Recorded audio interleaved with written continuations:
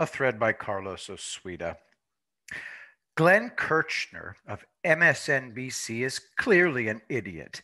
In his childish spewage about President Trump, he butchers the definition of manslaughter. Glenn Kirchner tweeted, "Yes, my friend, as a former career homicide prosecutor, I can tell you that Trump's conduct fulfills all three legal elements of manslaughter. Evidence must be presented to a grand jury beginning in January. Indictments are sure to follow for those lost and their families. Hashtag justice matters," Carlos continues.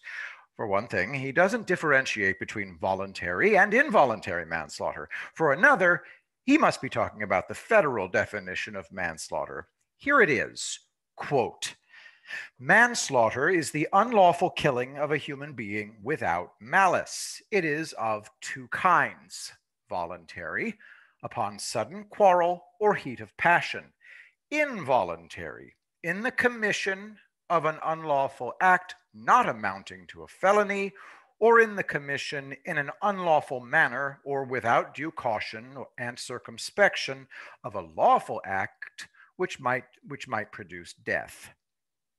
As you can see, there aren't three legal elements of manslaughter, and Trump can't be charged with any crime.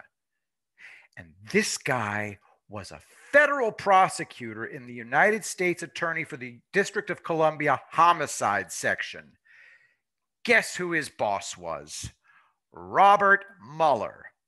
Every single case Kirchner prosecuted needs to be reviewed. Let me tell you what Mueller, Comey, and all the other swamp rats did to me. I now agree that you must never talk to cops. These guys ruined my trust in law enforcement. If anything happens, lawyer up. Let your lawyer do all the talking. It's simply too dangerous to allow yourself to be interrogated if you come under suspicion for a crime. I feel terrible about doing this, but if they'll go after the president, none of us are safe. What kind of person is Glenn Kirchner to lie and say that Trump can be charged with manslaughter? He's telling us that the law should be applied arbitrarily in order to abolish political dissent, just like the Chinese Communist Party does. I've been watching the massive, spontaneous Trump parades and regattas and caravans. Occasionally, you see a tiny band of Biden supporters barking out the same dreary slogans from 2015 and 2016. They think a Biden landslide is coming. I'm going to love election night, and after Trump wins, I hope he fires as many federal law enforcement criminals as he can. Remember, Trump does almost everything under the radar, so I don't need to see it. But they need to lose everything. Let me end with an allegory.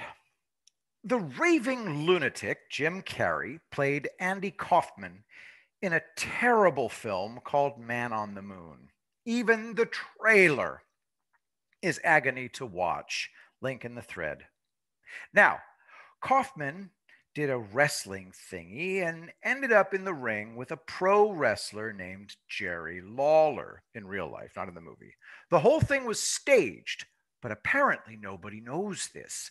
Lawler and Kaufman appeared on David Letterman months later. Lawler gave a long interview in which he explained that before the Letterman show, Kaufman called him and they choreographed their appearance. Kaufman asked Lawler to slug him, and Lawler didn't want to. But the showman in him took over. When he stood up, he and Kaufman looked each other in the eye, and Lawler saw Kaufman's approval, so he slapped Kaufman. This is in real life, not in Man on the Moon. When Kaufman threw the mug of water on Lawler, he again made direct eye contact so Lawler could prepare himself. Lawler said that he knew the real Andy Kaufman, who was nice and polite. So the point that he said, to the point that they said they became friends. So when they made that horrible Jim Carrey movie, Carrey thought that Kaufman hated Lawler. Therefore, Carrey spent all his time on set harassing Lawler. Carrey threw things at him, insulted him, put signs on his back. Lawler realized that Carrey had no idea Kaufman and Lawler had choreographed the Letterman appearance. So when they recreated it in the movie, Lawler got his revenge. He hit Carrey as hard as he could, quote, slapped the taste out of his mouth, link in the thread. This is what happens when you start believing your own bullshit. I'm not a fan of Andy Kaufman's humor, but I knew it was all an act.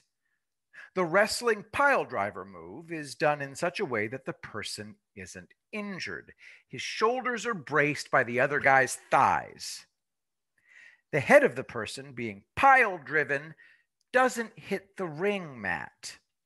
I saw all of this happen live at the time, and I knew it was staged. I knew instinctively that Kaufman was only putting on an act. But Jim Carrey didn't know. Madness. Leftist Hollywood is a sealed ecosystem of insanity. Today, they're all venting. From Breitbart, Hollywood celebs rage and defeat after Barrett confirmation. Revolting. Disgraceful. Good. Wait until election night, kids. We're going to laugh and laugh and laugh at you. I will be the greatest president that God ever created.